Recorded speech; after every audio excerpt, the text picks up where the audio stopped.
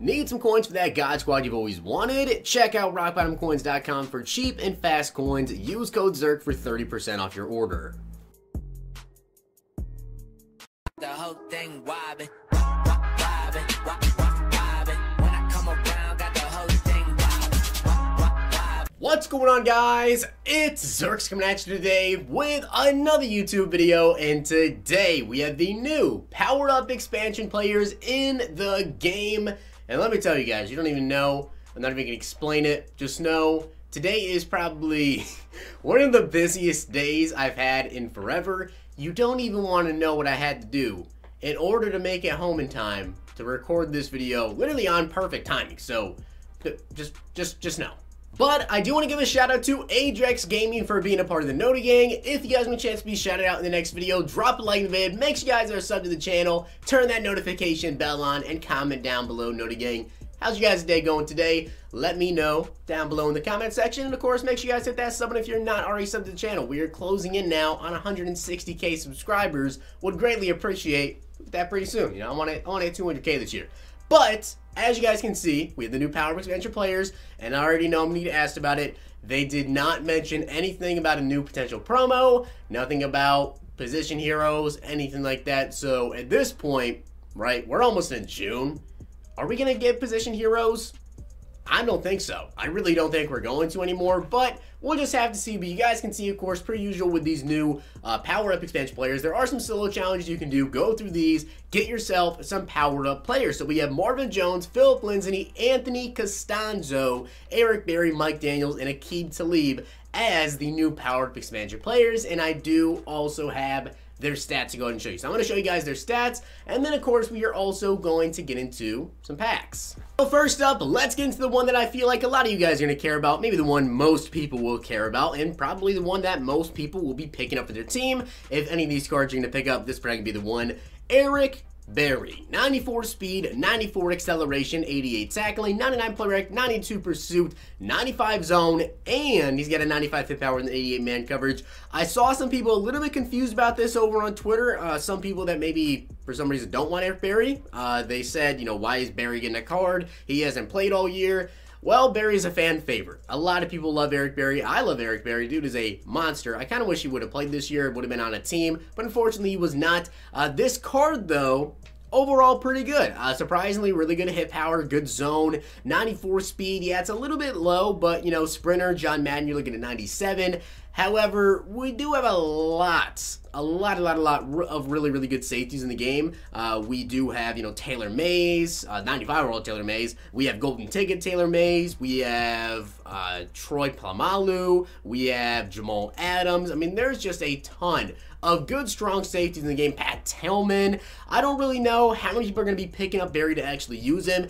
Chiefs theme teams, I'm sure will really appreciate this new Eric Berry card, though. So I'd say I'm pretty happy with this one.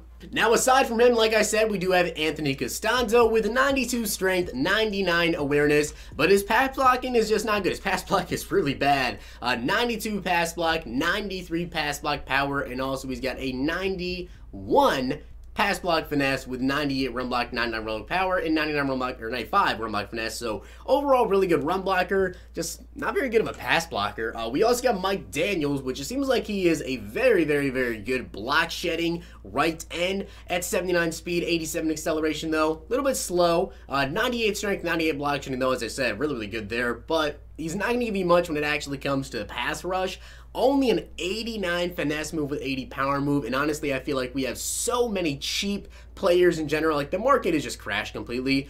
There are some very cheap right ends you can go ahead and pick up right now. I don't really feel like Mike Daniels is going to be the move here, so Mike Daniels, theme teams, I guess. Marvin Jones coming with 94 speed, 95 jump, and he also has got 94 catching, 95 catch in traffic. He also has got 99 spectacular catch with a 98 deep route running, 94 medium route running, and an 88 short. You'll notice that with a lot of these power-up expansion players, I don't feel like they're better than a lot of players we currently have in the game, but they're more so just for theme teams. He's still a solid card, you know, not the fast wide receiver, not the tallest. He's 6'2", though, pretty good. Not the greatest route runner, comes with short.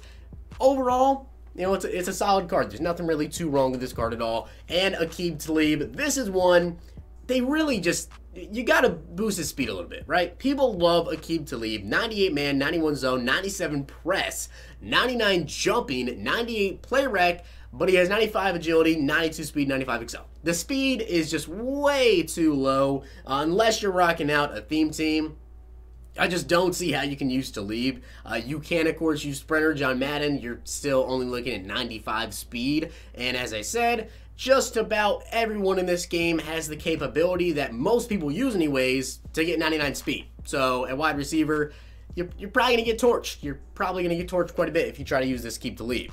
And one that I think a lot of people are going to be pretty excited about, at least for Broncos fans, is Philip Lindsay. He's 5'8", 96 speed, 94 acceleration, 94 agility, 99 carrying, so that's good to see on him. Does have 95 elusiveness, but he's only got a 78 trucking and an 88 break tackle. Again, unless you're rocking a theme team, you're probably not picking up Philip Lindsay, or unless he's one of your favorite players in the NFL. And it's really nothing against this card at all. It's just that the market is so bad that prices are so cheap. Players like Barry Sanders, I know Walter Payton UL is still decently expensive, but Walter Payton UL just completely blows this card out of the water. Barry Sanders, Saquon Barkley, still comparable to him with better trucking, of course, better break tackle, everything like that. So I don't think a lot of people are going to use the Philip Lindsay card, but I did see a lot of Broncos fans say they wanted to get this card, so there you go. So those are the new power-up expansion players that we have for today. Now, as I said, I'm going to go ahead and get into some packs. So I'm going to go ahead and open up, where are they at? The Elite Player Packs. Let's get into, I'm trying to think here. We should get new packs. Today's only Tuesday. We should get new packs on Thursday, more than likely, for the new golden tickets. So I'm going to go ahead, open up all 10 of these packs for you guys. Get 87 overall Gerald McCoy and a Series Redux. 93 Joe Thomas. I don't know how much he is, but getting a Series Redux pull, nice to see. We actually may have made relatively close to our 50,000 coins back off that pack. He's getting 81 and 80 and then 86 and also an 85 overall right there. Jadeveon Clowney, still currently a free agent, but let me know down below what you guys think about the new power-up expansion players. I have to say, Eric Berry, I'm excited for. He's getting a 92, and we also get a 93 Brian Tannehill right here, so that's a solid pack, but unfortunately with the way that the market is, probably didn't make our 50,000 coins back. If you're opening up these packs here, you probably have to get a GT pull, right? As you get a Series Redux, and we get a 92 Christian Kirk. Why can't I just pull like a Myles Garrett over here, or potentially like a Lamar Jackson, someone like that?